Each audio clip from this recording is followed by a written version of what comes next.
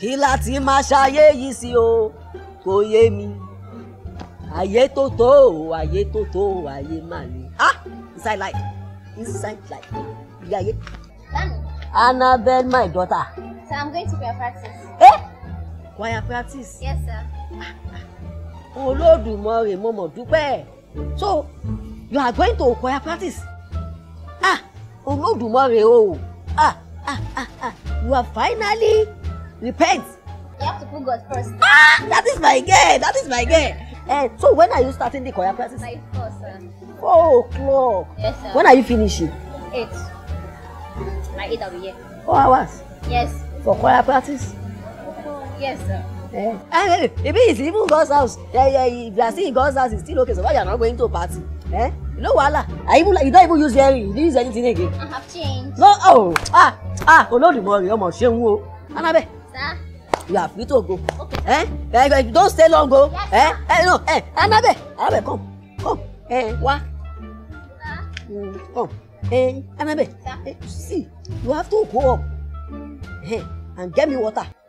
Because I if you go now, I will not be able to be going up and be coming down and me, So let me to go. And get a bottle of water for me. Let me drink. And I will take to. Okay, sir. Annabelle, come now. Why you carry your bag up and down? I don't know. I can carry it.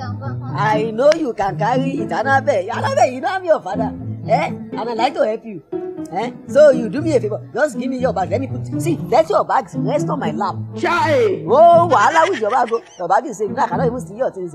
I'm not even buying it for you. No, mommy, there's no Will need to you keep quiet? Come and touch this bag. It's not heavy. Annabelle, Sir? let me carry your bag for you. Go upstairs and come back. Annabelle, No. is something wrong with your mother? Give me your bag before I lose my temperature. I said, you want me to get angry? What? Wait. Sir, it's not heavy. Wait. If you give your life to Christ, must you do like this to me? What is wrong with you? There is ordinary bag you have. You be as if it's something that is like gold. Even though it's money, you put money there, you don't want to see your money. Chai! Sir. Is there money inside? No, sir. Give me the bag. Let me just go. No. Let me go. You cannot go. Give me the bag. Give it to me. Give me the bag. Okay, you want to be dangling? Oh, you are dangling with me. Give me the bag. Leave it now. You are dragging something with your father. Annabelle, you are dragging bag with your father. Let me go and get the water. Your bag is not even heavy. Go and get me water. Go now. Why are you still waiting? Annabelle, my baby. You know I love you. Annabelle. Annabelle. Jesus!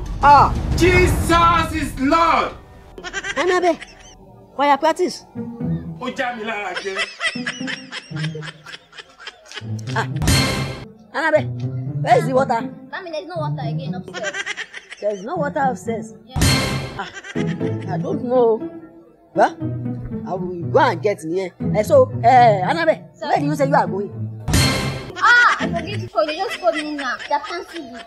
Yeah. So I have to go inside and relax. They are cancelled For your practice, sir. They are cancelled the choir practice. That you said they will start 4 o'clock, they will end 8 o'clock. They have cancelled it. They have cancelled it. Praise God.